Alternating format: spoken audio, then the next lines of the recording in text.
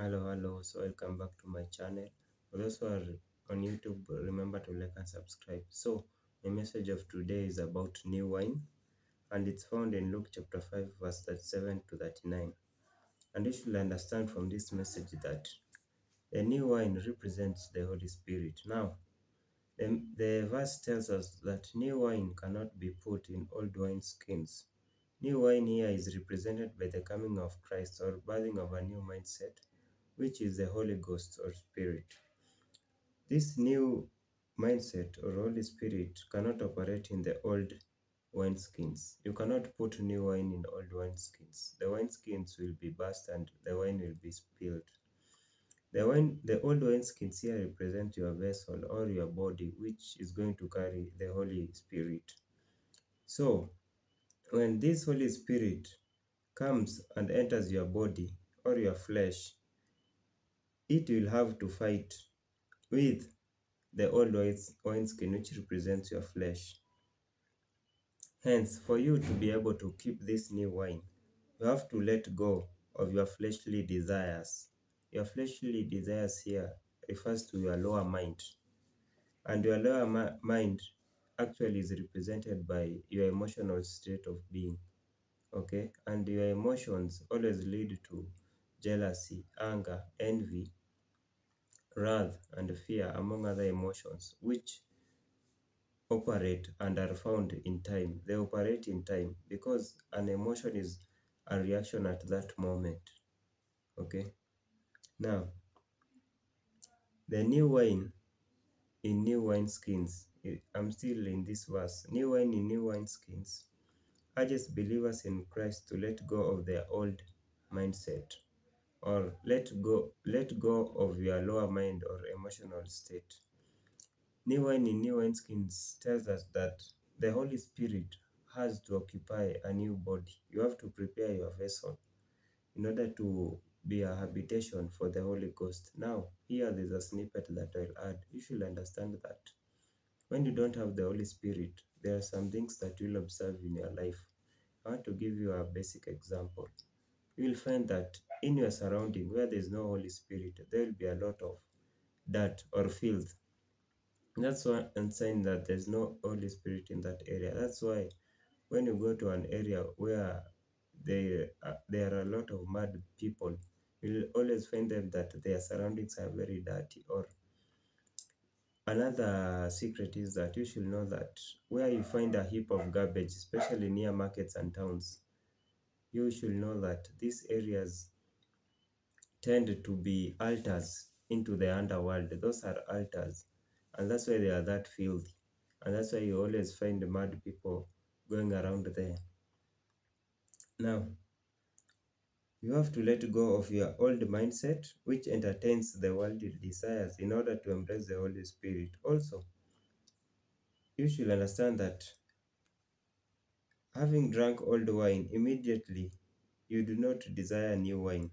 But people tend to desire or say the old wine is better. Here, in the same verse of Luke chapter 5, verse 7 to 39, it tells us that a person who has taken old wine or is infilled with the old spirit or emotional state of mind, he does not desire the new wine, but will tell you that old wine tastes better.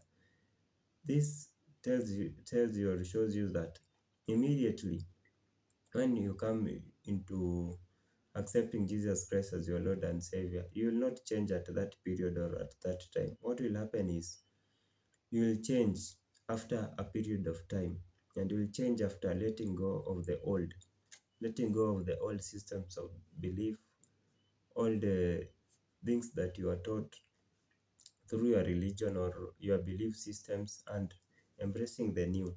And in order to embrace the new, you have to have the Holy Spirit in you or be infilled with the Holy Spirit. For the Holy Spirit is the Spirit that will teach you and will guide you and tell you where to go and where to find a new knowledge or new wine.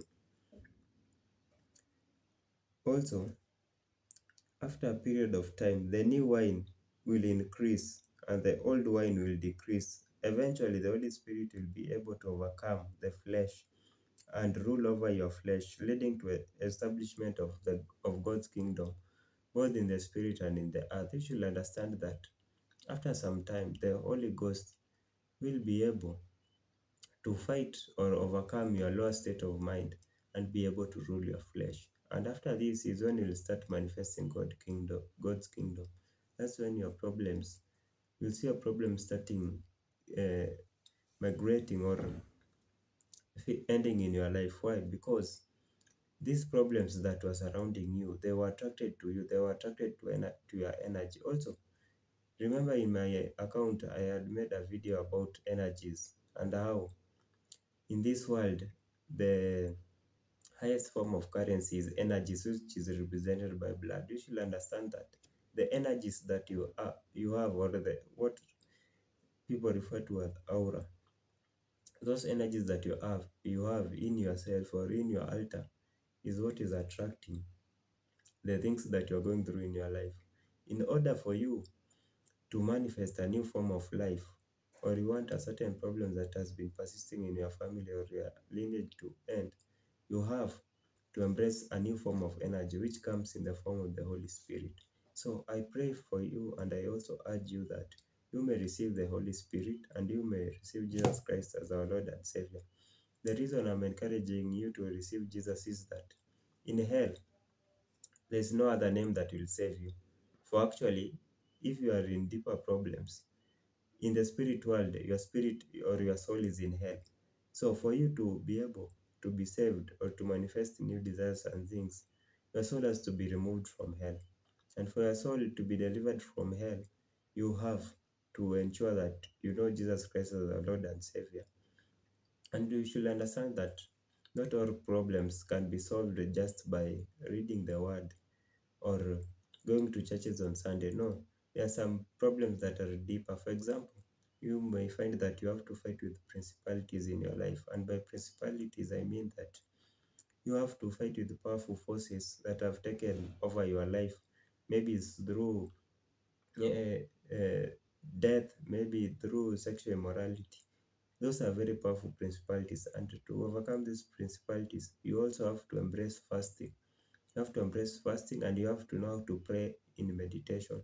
And also you have to wake up to pray, because majority of these principalities operate during the night hours. So in order for you to overcome them, you should know that at least at night, for a start, because as you have seen, you will not change immediately. The changes will come after some time. For a start, you should try and pray during the night hours, because that is when witches cast spells for the next day. So ensure at night, especially between 1 and 3, you have woken up and said a prayer, so that you may be able to overcome these principalities. Thank you for listening to my message. I hope you have gotten something from my message. Please remember to subscribe to my YouTube channel. So, thank you.